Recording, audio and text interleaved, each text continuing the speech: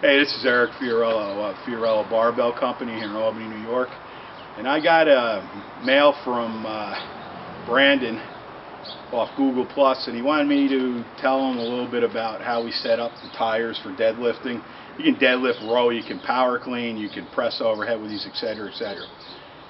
First off, the bar came from Atomic Athletic, Roger LaPointe. It's a good friend of mine. I've done business with him for years. This is a York circa 1970 bar. I bought it used. So I want a super strong bar with good knurling. I paid close to $200 for it. If you call Roger or email him at atomicathletic.com, I'm sure he'll help you out with anything. He's a great guy to work with. Second of all, if you look into this bar, into the tire itself, you're going to basically see the piece that is all bolted through the rim itself. And what this does is it has a cylinder, a piece, where the end of the Olympic bar fits right into it. So it's 2 inches approximately.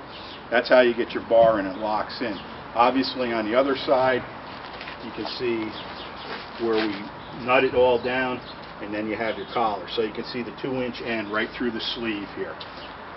Thirdly, the tires came from a junkyard. You can get them at any junkyard. These are 15-inch tires. I think they're off a Chevy. They work fine. Obviously, if you want to go bigger, you're going to have to go to a 5-bolt pattern. These are 4-bolt pattern.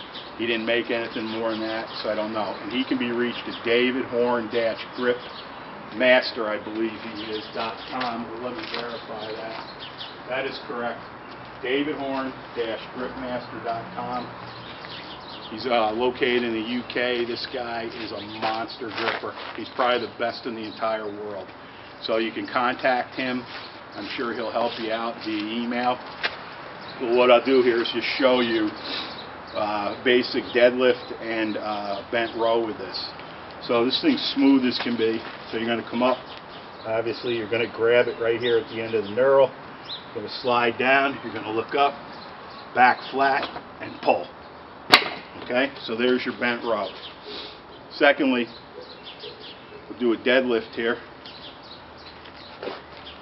You know, deadlift like anything, you're going to grab the knurls again. You're going to position your hands. You're going to be looking down here until you're ready to roll. And slide it back a little bit.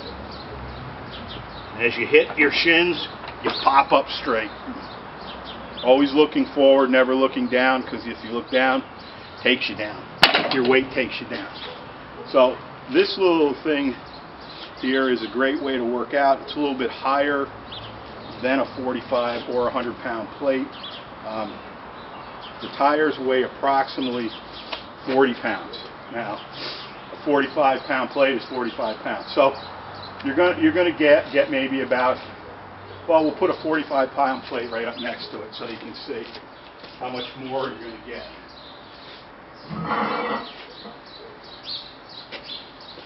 So this is an old school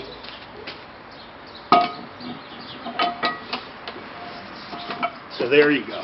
So you probably got about 2 inches at least there or more height.